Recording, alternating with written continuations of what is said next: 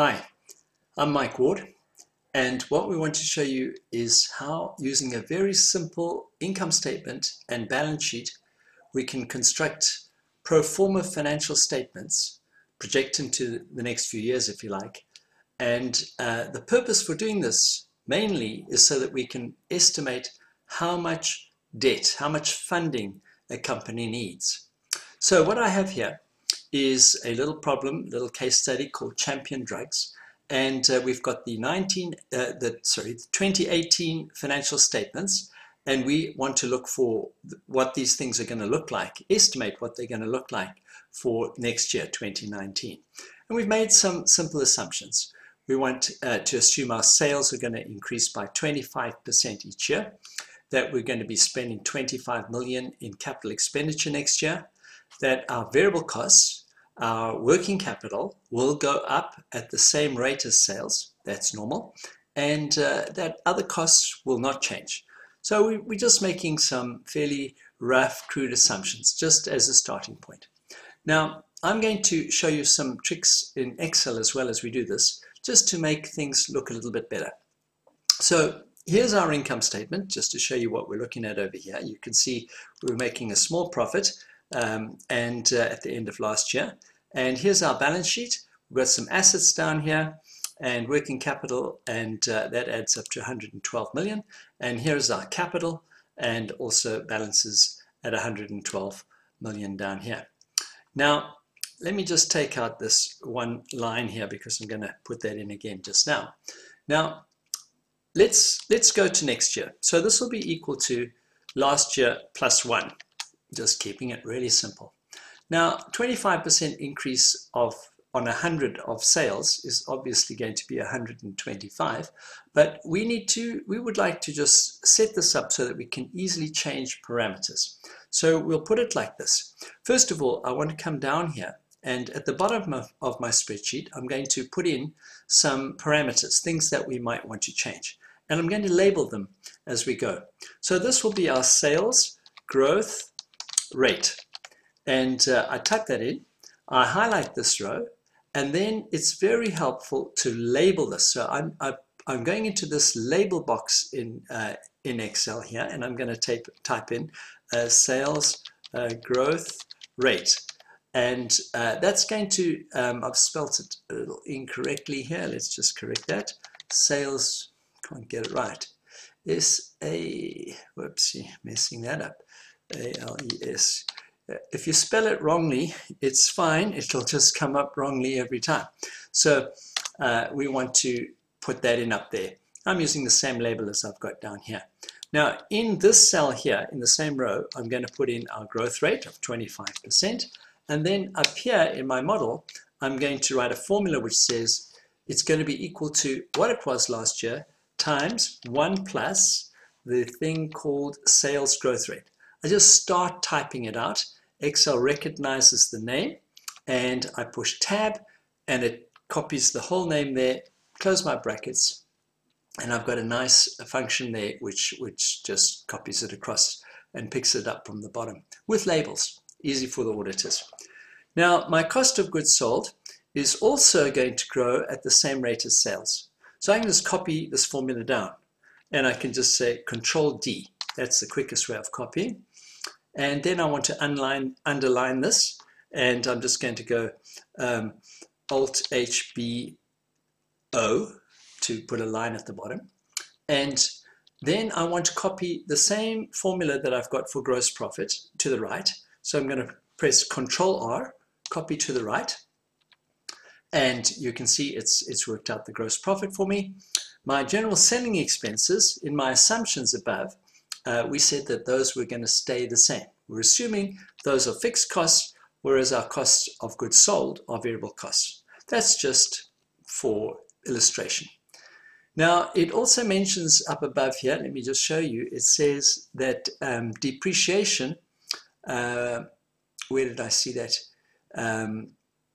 Depreciation is not going to change. So we're going to put that in as it was last year. And for now, and just for now, we're going to assume that the interest rate is, or the interest expense is going to be the same. That obviously is going to change if I put more debt into this company. So I'm just putting it there for starters. And in fact, I'm going to flag it. I'm just going to put a little star there just to let me know. I must come back and check that just now. And then I'm just going to put the little underline in there. And I can, again, here's my formula. Not very nicely laid out, but it's doing the job on the left-hand side here. And I'm going to just do Control R, copy to the right. My tax at 34%, I could have parameterized that, but I'm just going to copy that to the right as well. My profit after tax will be the same formula. I'm just doing Control R. And my dividends paid. Now, this is a bit of a change because one of the things, I didn't mention it here, is that we are being instructed that dividends must be 80% of profit after tax for next year. You can see last year they were actually 3 million out of 10 million, so 30%. So I want to come down to the bottom here somewhere, and I'm going to write another parameter, and I'm going to call this the dividend payout ratio. And once again, I'm going to highlight the row. I'm going to name this whole row dividend payout ratio, like that. And I'm going to put it in here as 80%. And what Excel's going to do is it's going to come down this column until it finds a row labeled dividend payout ratio, which is very nice. So let's go back up to our spreadsheet at the top here. And you can see I'm going to type it in here. I'm going to say this, our dividends paid must be equal to the cell above times our dividend payout ratio. And I'm just tabbing that to get Excel to type it out for me. And it says that's going to be 13.2. And I copy to the right my addition to retained earnings. There are some decimal places in here. Let me show you what they look like. I'm pushing Shift Control and the number 1, which gives me 2 decimal places. That's a nice quick shortcut for formatting. And you can see my additions to retained earnings are 3.3 million. I'm just underlining this, Alt HBO, and that makes it look a bit neater. And then these retained earnings, I need to come down here, and in my balance sheet, my retained earnings will be what they were last year, plus the retained earnings that I'm going to make in the next year. And I'm just pulling that through into the capital side of my balance sheet.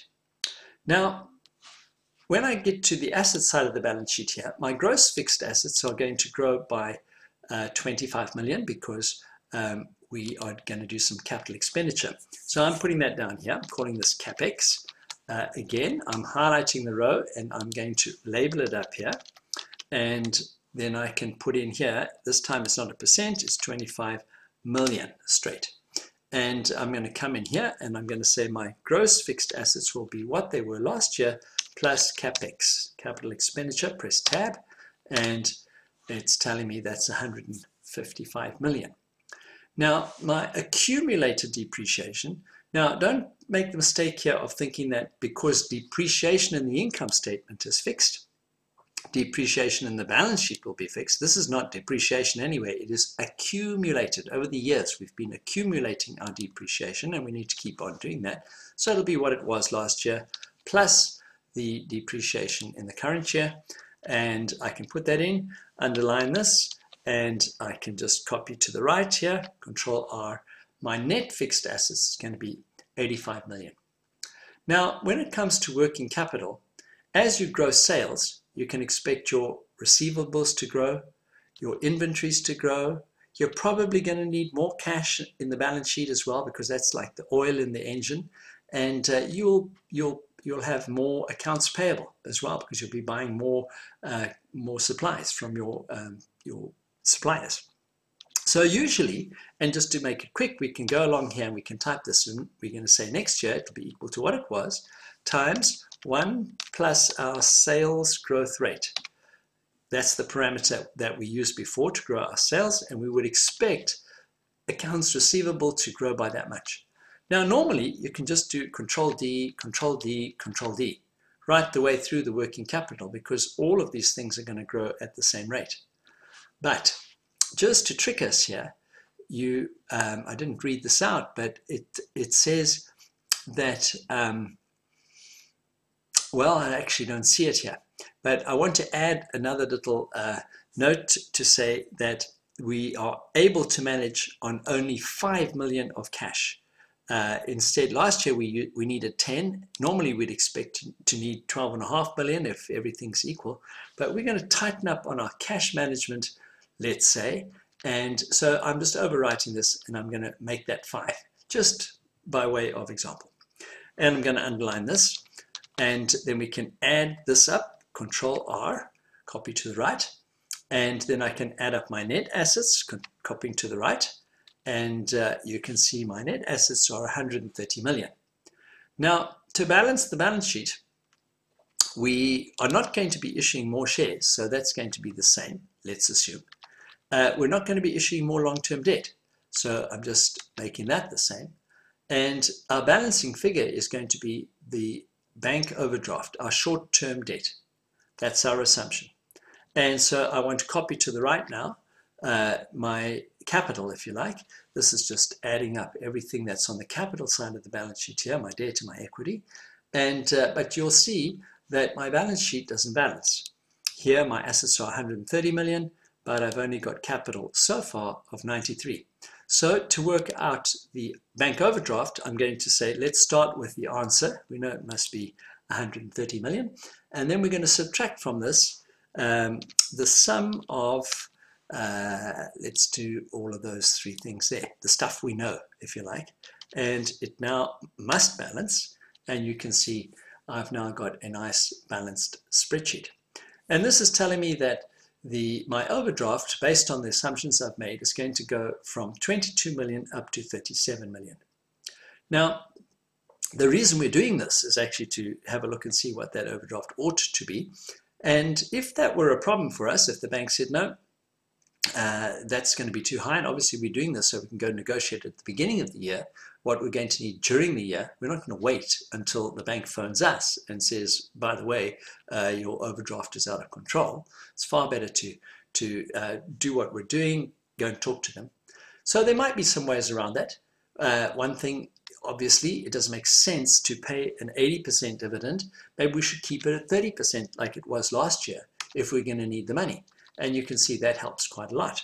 Obviously, if you're paying out 80% of your profits, there's not going to be enough money to grow. So we could also maybe cut back on capex. Maybe we only build half a machine. I'm just joking. Obviously, some capex is lumpy. We wouldn't be able to do that. But also, if we grow slower, notice, slower, we'll need less money because growth consumes capital. So if I make this, let's say, only 10%, watch that overdraft, it's actually going to drop.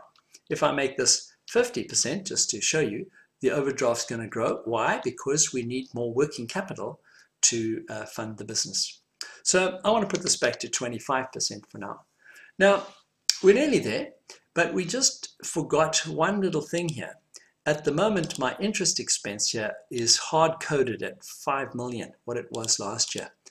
And normally, we would know what the interest rate is. And let's put an interest rate in here as a parameter.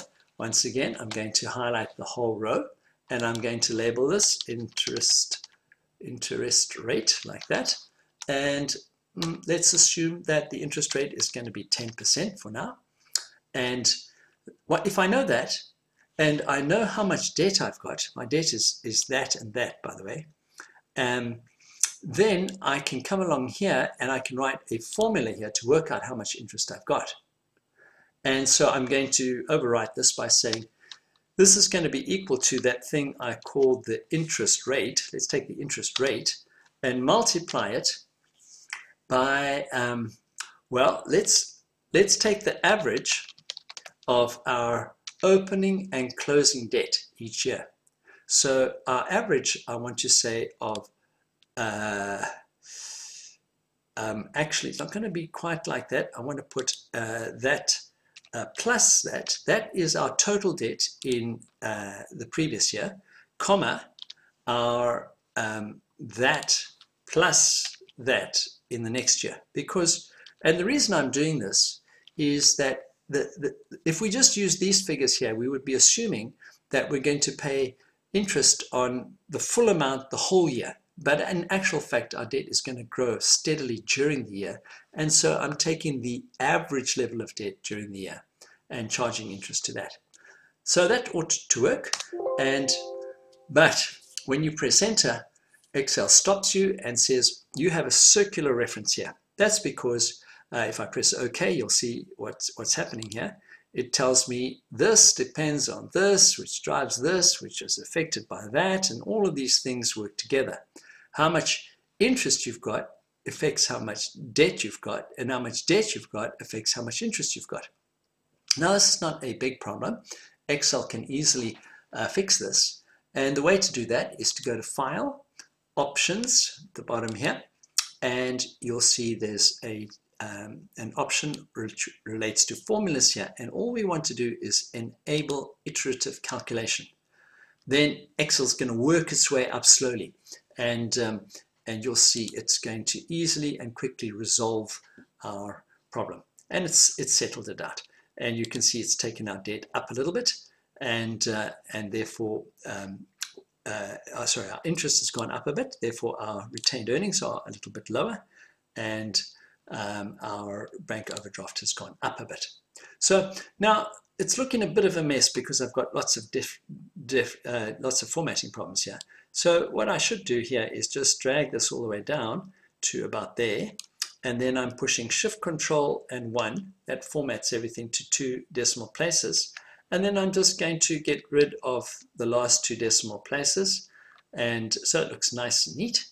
And then once I've done that, I can take this whole column down here, including my parameters at the bottom over here, and I can click on this little button here and forecast, because I've done it for 1 year now.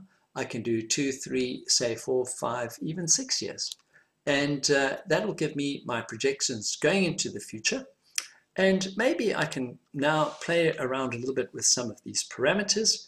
Perhaps I'm going to increase my dividend. I'd like to increase my dividend a little bit. Instead of ramping it immediately up to 80%, let's just do it slowly, 10% per year. And maybe my sales growth rate is going to drop a little bit. And so we can just fiddle around a little bit here. Maybe it's going to stay at 10% for the next couple of years. And maybe CapEx, I'm not going to spend 25 million every year. So maybe it's going to be a bit lumpy, and maybe it's going to be 15 and maybe 25, and then I don't know, 20. We can finesse this a fair bit. Interest rates, well, we don't know what they're going to do. So we just assume that they're going to stay much the same. And then you can see I have worked out what my funding needs are going to look like, or my overdraft in this instance, for the next few years. And if I wanted to, I could just highlight this one row, click on it. If you press F11, you should get a graph, nicely labeled as well instantly as the bank overdraft. And we should really have highlighted our years as well, just to show what we're talking about here. But that wasn't hard, and it's very useful to be able to build these little problems, these forecasts into the future. And this kind of skill is kind of bread and butter stuff for financial planning for companies. I hope you found this useful. Thank you very much.